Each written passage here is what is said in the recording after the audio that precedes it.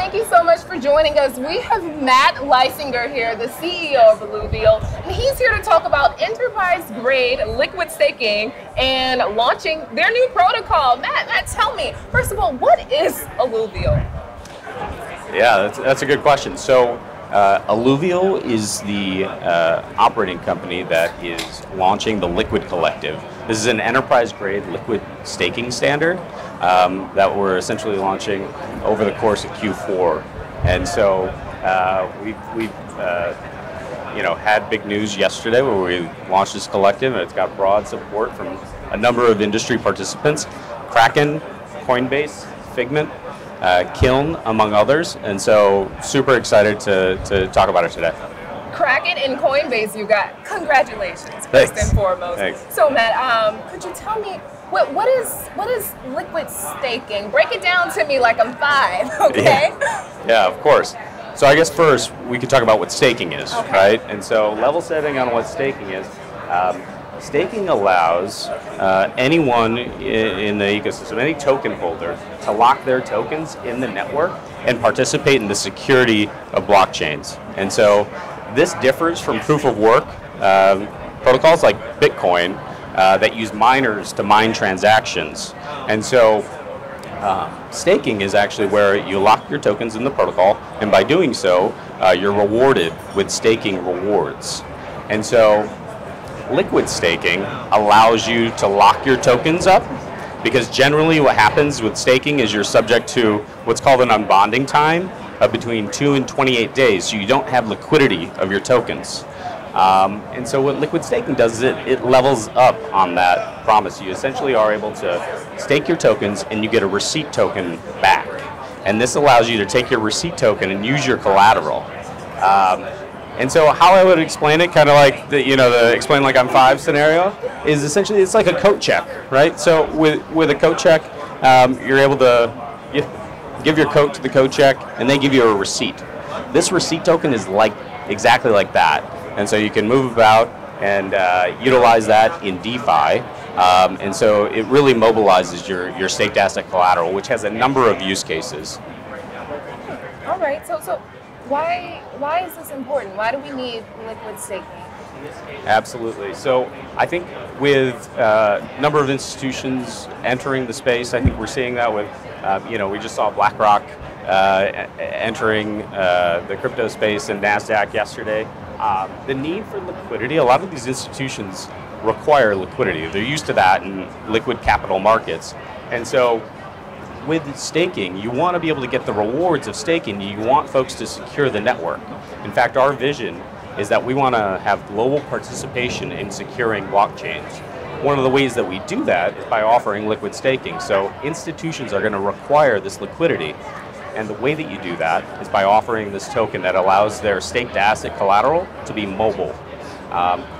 And what we've seen so far is there hasn't been an enterprise-grade standard established that allows institutions to interact with liquid staking protocols. So you haven't seen this yet. Well, how did you find this gap? How did you find the gap that there's a need for this? Yeah, that's a great question. So formerly I was at Figment, which is a staking provider, and I came onto Figment looking at different products that we could offer on our core staking business. And so as a product manager doing a ton of discovery work on what we could offer, I kept running into this unbonding time, this 2 and 28 day wait period. And I said, that's something that institutions are probably not going to be okay with operationally. It's just something that represents an impediment to this really scaling, to really gain, again, this global participation in securing blockchains. And so I thought, well, I think we need to solve this before we can offer any product on top of this. And so we looked at really innovative crypto-native solutions that existed at the time. For example, Lido has seen a ton of growth. But from a security and compliance standard, there's a higher bar that institutions have to interact, right? There's a validator set behind the liquid staking protocol that generates the rewards. And so we thought it's best to start with some of the best staking providers in the ecosystem. And so our validator set is made up of Figment, Coinbase Cloud, and Staked. some of the best staking providers in the space. And so, we started there and thought that we really have to raise the bar from a compliance and security perspective, and then we can offer this to institutional customers. So how is it different from liquid staking on exchanges and for retail investors? Yeah, it's a great question. So we saw that the market for liquid stake, it was fragmenting into more crypto native solutions that didn't meet the compliance standards and security standards of institutions, and then institutionally focused staking products that really, they met that bar, but they were really fragmented in the way that they offered it.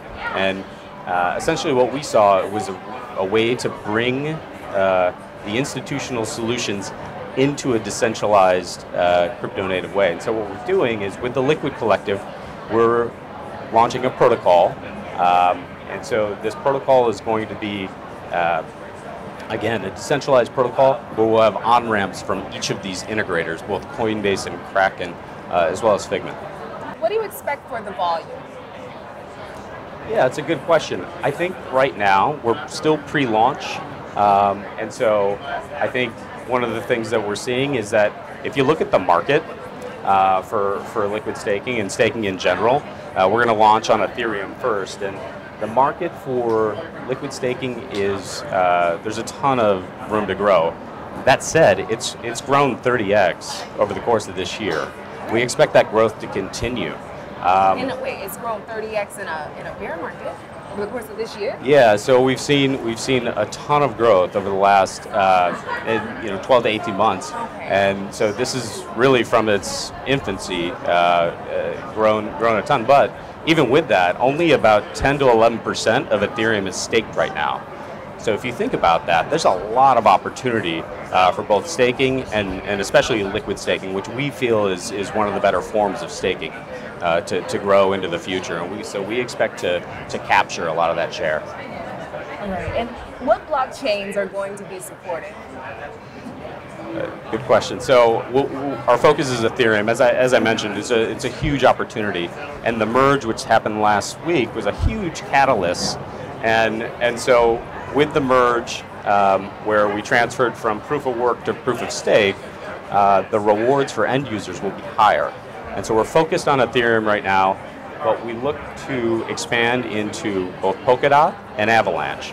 And so we're partnered with a few different teams. This is part of our native chain strategy, where we scale across to other blockchains by working with teams that already exist. And so we're partnered with Akala to build out the liquid staking on Polkadot, and Rome Blockchain Labs to offer liquid staking on Avalanche. What do you see in Polkadot and AVAX or Avalanche? What do you see in those companies? Yeah, so I think there's a lot of interesting attributes of those chains that make it a great candidate for liquid staking. I would say the unbonding time there, in both cases, 28 days, so that's a long time to wait to unlock or to unbond from your staked position.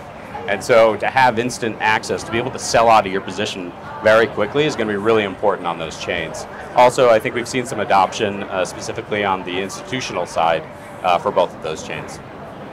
Well, thank you so much, Matt, for agreeing to do this interview with me. Congratulations once again on your enterprise-grade liquid staking and the launch of the new protocol.